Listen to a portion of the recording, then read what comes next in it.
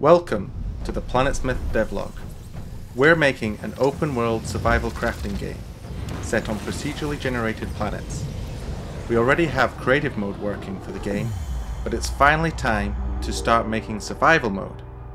Today we're working on some core aspects of the game's survival mode, like breaking blocks through progress and storing them in the player's inventory.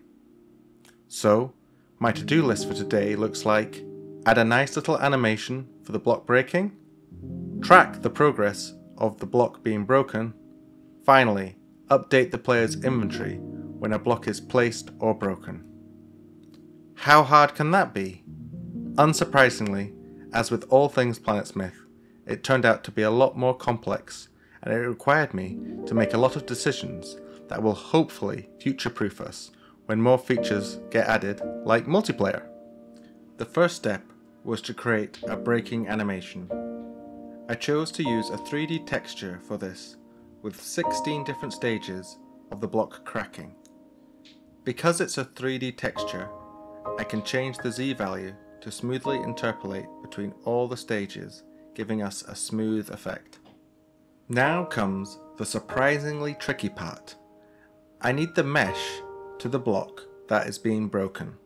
The game obviously already knows how to create the mesh, as it's already been rendered. However, it's rendering a whole chunk, which is a complex mesh, with every block in the chunk connected, and with special UV coordinates to allow for all the game's textures. I just need one block.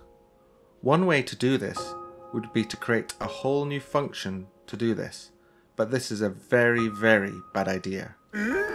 When coding, you want to reuse code as much as possible. This isn't just because programmers are lazy, which we are. This makes bugs much less likely and easier to fix. So, I need to be able to reuse the same meshing code as the chunks. That way, if there is a bug, I can fix it in one place, or if I add a new block type, I only need to update the block meshing system and it will work everywhere in the game. One way to achieve this would be to make the meshing system add each block individually.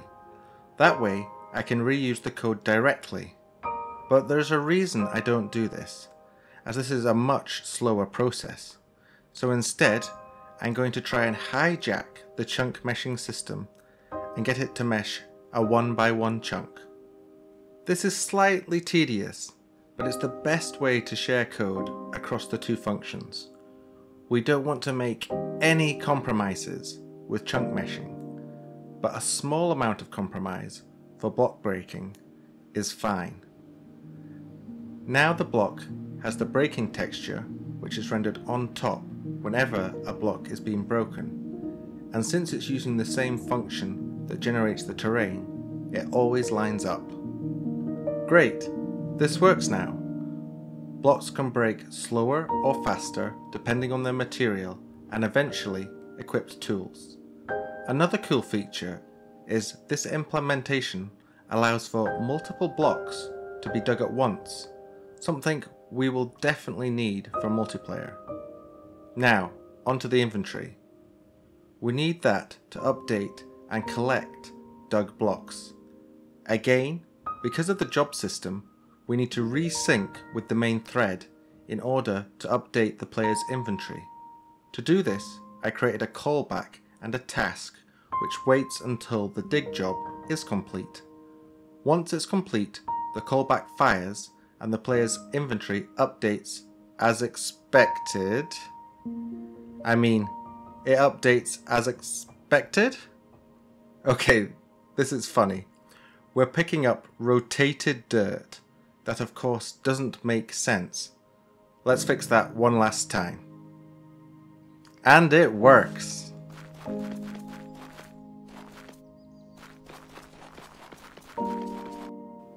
On to part 2.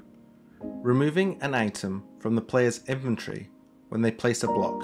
Surely this one's easy. Nope. Because we can't interact with the blocks instantly, we have to wait for the job system whenever we place a block to find out if a placement was valid.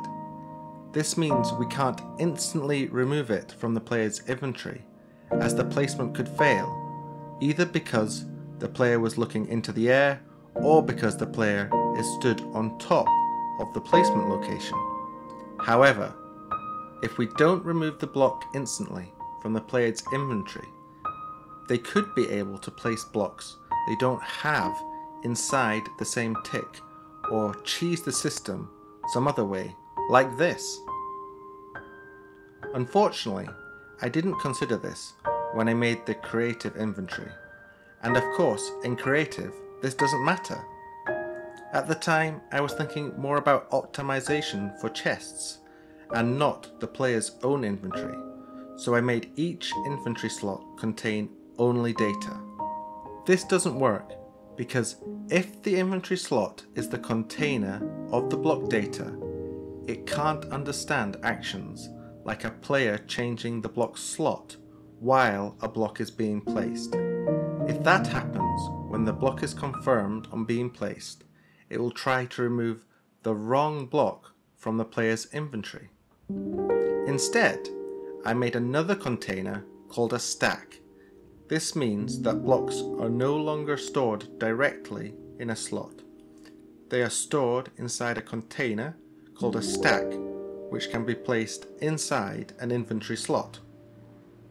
The stack can now be tracked when it moves, and it can reserve blocks which are trying to be placed by the game.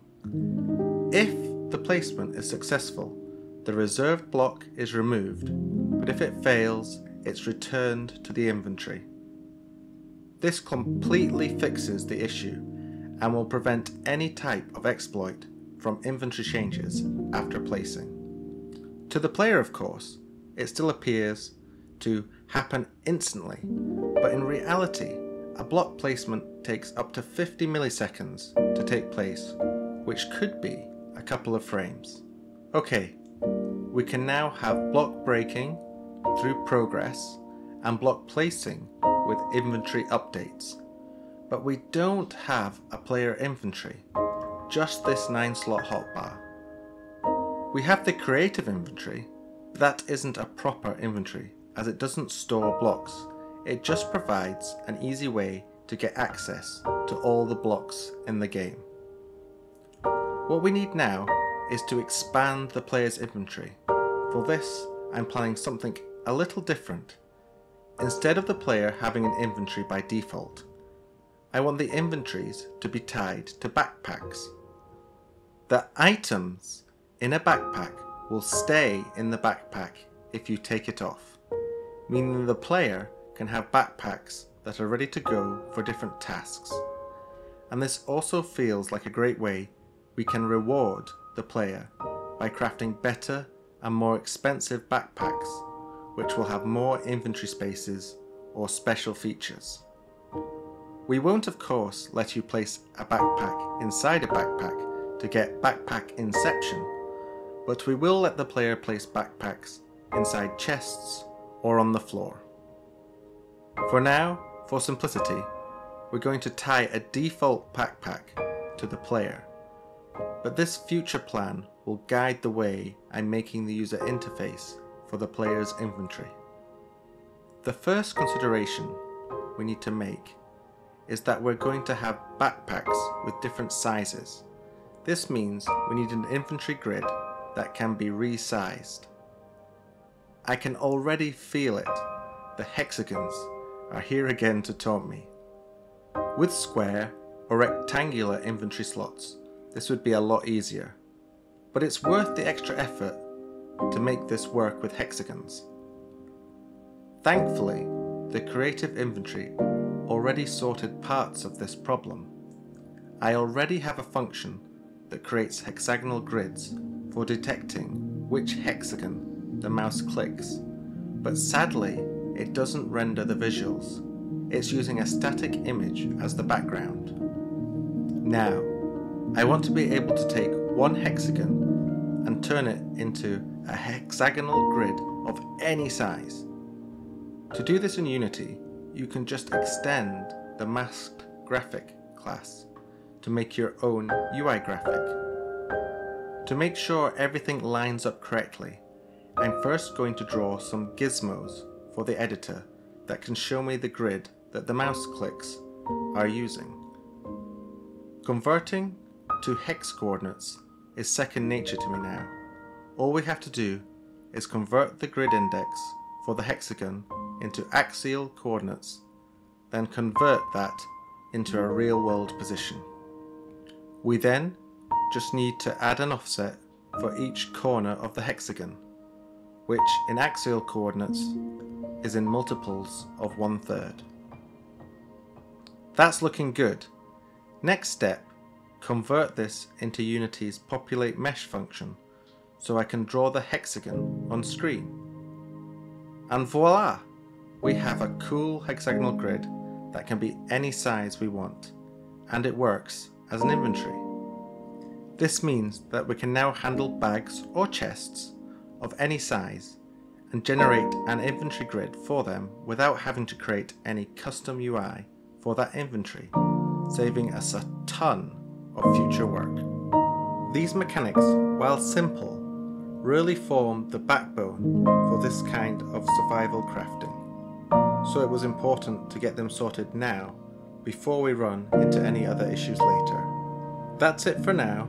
Next episode, I will continue with how we handle blocks dropped onto the floor. Another simple problem that has required me to make a physics engine.